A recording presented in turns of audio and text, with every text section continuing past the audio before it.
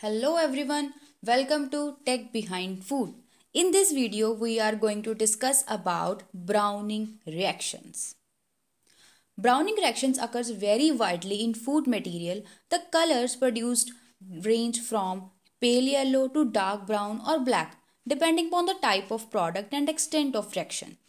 In some food, browning is considered desirable. Example, honey, chocolate, brown crust of baked products, etc. While in other food, it is not desirable, as in darkening of dehydrated fruits and vegetables. Now, browning reactions may be either enzymatic or non-enzymatic. Many of browning reactions are seen in fruits and vegetables involve the oxidation of polyphenolic compounds by oxidative enzymes in plant cell. The non-enzymatic browning reaction frequently involve sugar and sugar-related compounds. Let's first discuss about enzymatic browning. Many fruits and vegetables have a tendency to turn brown when damaged or when cut surfaces are exposed to air. Example, apple, banana, potatoes. This is due to the enzymatic reaction. Now, the formation of brown color is due to the action of enzyme phenolase or phenolic substances. Normally, the phenolic substrates are separated from phenolase in intact tissues and browning does not occur. But when food containing such substrates are cut and exposed to air, rapid browning of cut surface take place. Here you can see that we have polyphenols in the cell and oxygen in the air. Now, this is oxidase and it converts into the brown color.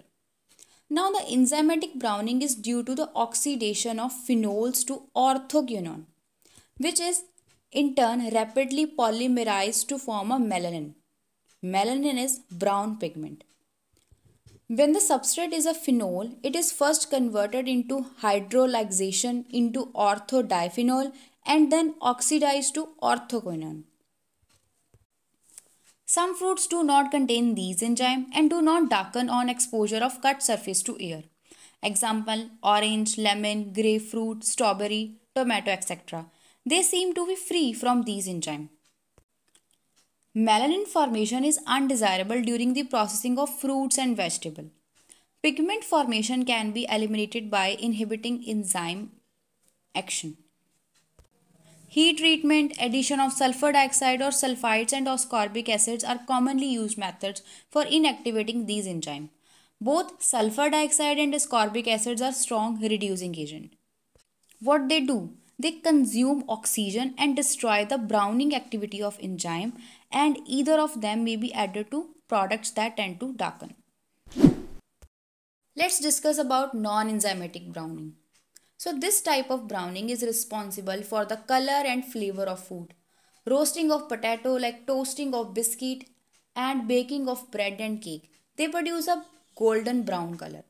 So sometimes this reaction produces a desirable flavor. Because it does not involve enzymes, it is distinguished from the enzymatic browning by being termed non-enzymatic browning. The presence of active reducing sugar is responsible for browning in foods. On heating, the sugar undergo ring opening, enolization, dehydration and fragmentation. The unsaturated carbonyl compounds that are formed react to produce polymers and flavor compounds. Heat-induced browning reactions can be divided into two groups, Maillard reaction and caramelization. Maillard reaction. Maillard reaction, also known as Maillard browning, is a color, flavor, odor and sometimes texture change which result from a chemical reaction between protein and carbohydrates. It is named after the Frenchman Maillard who discovered it. The Maillard reaction denotes a group of many complex reactions between nitrogenous compound of sugar, nitrogenous compounds and organic acid, sugar and organic acid, and among organic acid themselves. The carbonyl group of acyclic sugar readily combine with the basic amino group of protein, peptide and amino acid, resulting in sugar amines. It has been found that histidine, threonine, phenylalanine, tryptophan and lysine are the most active amino acids.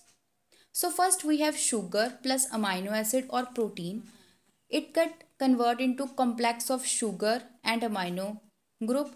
Then it make colorless intermediate and we have brown compound and a flavoring substance. Maillard reaction is responsible for the desirable browning of most heated foods such as bread crust, roast meats and roasted coffee beans.